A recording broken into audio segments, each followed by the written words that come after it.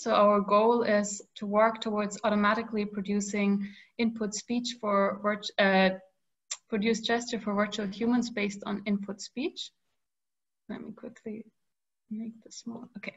And there are three main approaches for gesture generation. There are rule-based approaches that use explicit phrase-to-gesture rules. There are statistical modeling approaches that model the conditional probabilities between certain speech features co-occurring with specific motion features. And then there are, of course, machine learning approaches, which our work relates most to. And machine learning approaches often work with unstructured input and output data, working in a kind of a black box manner, assuming a general implicit relationship between the input speech and the output motion, but also trying to model it exactly by using exact joint positions and angles, which is a problem because there's really a multitude of possible gestures for each speech utterance. There are many possible true gestures and not one true pose sequence. So how do we measure then the performance? So attempting to model the output gesture as sequences of joint positions or angles can fail to capture the natural variety of gesture and lead to a kind of a regression to a mean pose and lethargic, boring motion. So because of this problem, we want to explore other ways to represent gesture than explicit joint positions and angles. For this, first we look back to the theory of gesture. And McNeill says with his growth point theory that speech and gesture have the same origin. So speech may give us an indication of the underlying intention that inspired a gesture, but it may never fully predict the gesture expression. So there's a kind of implicit indeterministic relationship between the top channel here that we can see the speech output and the bottom channel, which is the gesture output.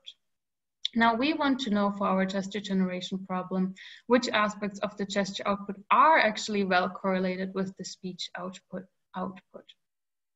And there are really two main questions that we want to answer for ourselves. So first of all, which gesture characteristics are predictable from the speech, because that's what we need in a gesture generation driven by speech. And then secondly, we also want to know which of these gesture characteristics are perceptually important for creating a match between the generated gesture and the speech. So what would look good and what's important?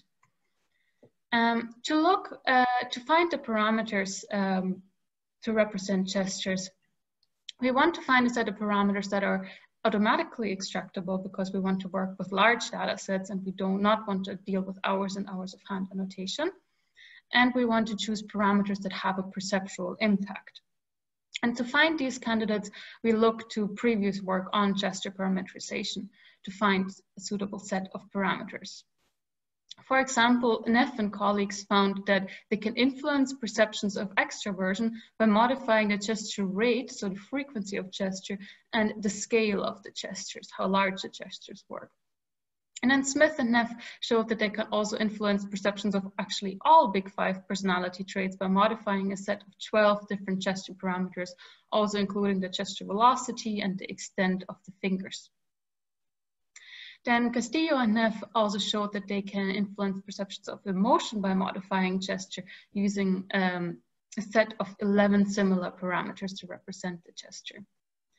So based on this previous work, we select a set of 5 easily extractable parameters to represent our gestures. First is the gesture velocity, then the size of the initial acceleration peak, which describes the velocity profile.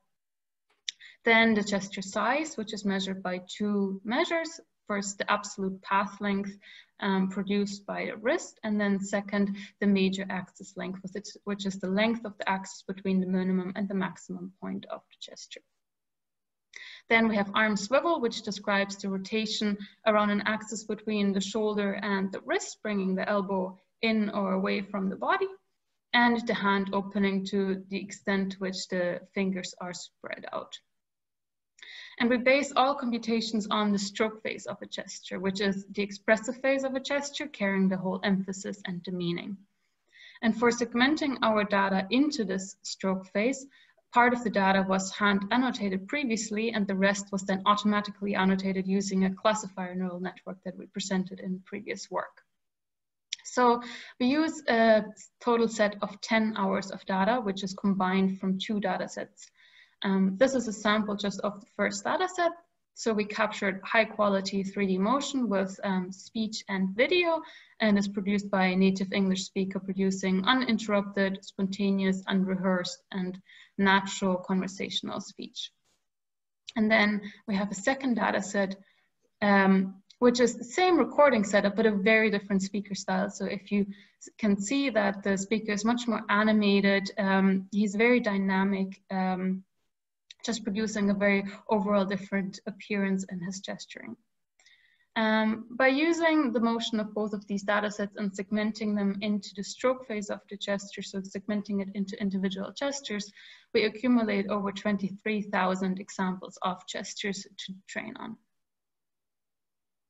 So our first step is to model the speech to gesture relationship, speech to gesture parameter relationship. Our goal is to find out which parameters that we chose are we able to predict from the speech, and then for us to understand how well does the speech signal relate to a given gesture parameter. So if we can predict a parameter well from speech, this means there's a close relationship between the speech signal and this parameter. The network is here visualized on the left, but we will not go into the detail here because we're not trying to make a case for the best architecture. It's just a relatively standard recurrent neural network. So we train a separate model for each parameter, which means we train one model for velocity, one for initial acceleration, etc. And the input speech here at the top of the model, you can see, is the speech just processed as the GMAP's acoustic features, which are automatically extractable. And then the output is 2 values, which is 1 value for each hand. So for example, the velocity model will output 1 value for the velocity for the right hand and 1 for the velocity of the left hand. And we don't actually know which hand is performing the gesture since the handedness is not labeled in the data set. So the model might be able to learn general statistics regarding the differences between these hands. For example, that the left hand is generally slower, but it will likely not be able to predict diverging values, which would then indicate the gesture handedness. For example, predicting a high velocity for the right hand and 0 velocity for the left hand, which would indicate that it was indeed a right-handed gesture, unless this model learns to successfully infer handedness from the audio signal as well, which is unlikely and which we did not observe in the output. So this is just to say that hand labeling would probably significantly improve results in the future.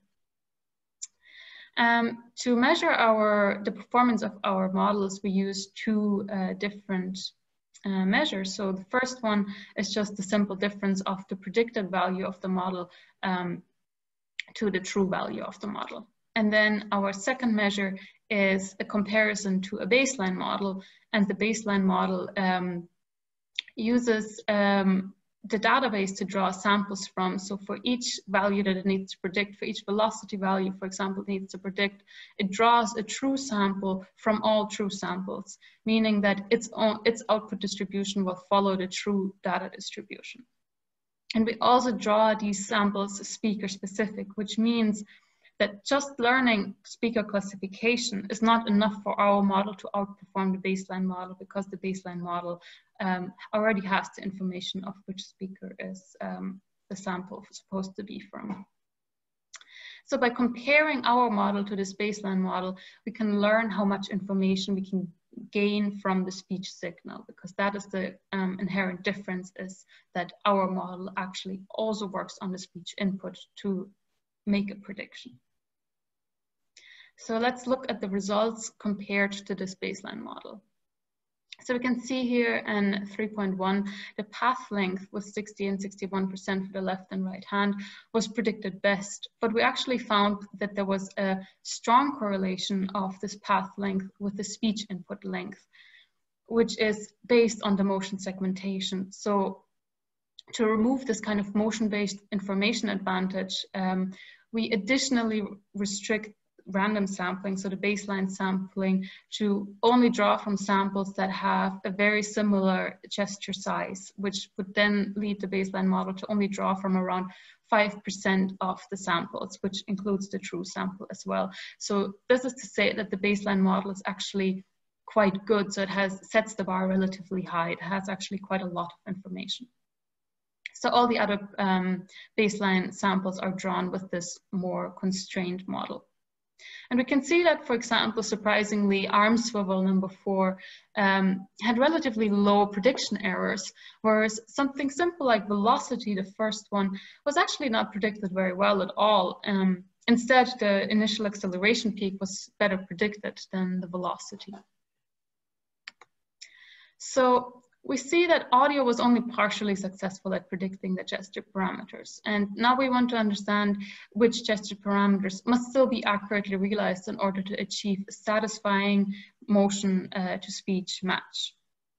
To do this, we run an empirical evaluation of the impact of a gesture parameter on the perception of speech gesture match.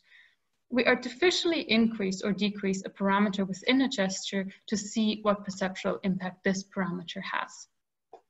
For example, you can see here, we use a sample with high initial acceleration peaks and we artificially decrease these peaks. Key man in New Zealand's backline. I mean, he's been around for years and years and years and years. He's kind of one of those guys that's close to retirement. But again, he's like a fine wine. The older he gets, just the better he gets. And then we asked participants just one question, which was, how well did the expressive quality of the gestures match the expressive quality of the speech? Here's just another example, just to visualize what an increased arm swivel looks like. So the elbows are moved away from the body more than they were actually in this gesture sequence. And then another example is the hand opening increase. So the fingers are completely extended here. Okay, so let's look at the results. All gesture modifications had a significant perceptual impact, so unmodified gestures were preferred over all modification conditions, which indicates some perceptual relevance for each of the 5 gesture parameters. If you look on the very right, we had a very large effect of hand opening, with the open flat hand that we just saw in a previous stimulus receiving significantly lower ratings than all other modifications. And a decreased hand opening, so slightly curled fingers, were preferred over most other modifications. Since modeling finger motion is a complex problem due to the high dimensionality of the hand skeleton, when accurate hand shape prediction is not possible, based on our results, we suggest animating slightly flexed fingers rather than straight fingers. Modifying arm swivel next to hand opening also received relatively low ratings. So we see, for example, that arm swivel realization, accurate arm swivel realization is important. Notably, arm swivel was also predicted relatively well in our speech to gesture parameter model. On the other hand, velocity, the second to the left, did significantly worsen speech to gesture match. But velocity was also hard to model from speech, which indicates need for more work. You can also see that for gesture size, enlarged gestures were preferred over reduced size gestures. And machine learning models on gesture generation are often trained with a mean squared error that commonly avoids moving too far from the mean pose. So our results show that it is very important for a model to actually be able to move away further from this mean pose and produce larger gestures. So to conclude, all gesture parameters were predicted above chance, but there was variance in how well they were predicted. For example, the size of a gesture was predicted better than its velocity. Arm swivel prediction surprisingly surpassed all other measures but the path length describing the gesture size. And while gesture parameter predictions were all significantly above the baseline, they did remain well short of the ground truth, indicating that audio alone may not be sufficient to predict the gesture performance. In our perceptual study, we found that modifying any of the 5 parameters significantly decreased the speech gesture match, and hand pose showed to be particularly important, with the flat open hand being viewed especially negatively and more flexed fingers being preferred. Also, enlarged gestures were preferred over reduced size gestures. Our parameters provide numeric gesture descriptors that impact the perceived match of the generated gesture. This can be used as an alternative measure for judging generated gestures. So we can use expressive parameters instead of average joint position errors to model the output of a gesture generator. In future work, we'd like to explore the use of more speech information for both improving the predictions of expressivity, as we did here, the style of a gesture, as well as addressing content, so the semantic meaning of a gesture, by, for example, including the transcripts, the semantics of the speech content. We also want to explore detecting gesture strokes from the speech, as currently we did it from the motion data. And finally, we want to explore gesture generation based on parameterization to avoid the problem of predicting high-dimensional skeleton data. Thank you.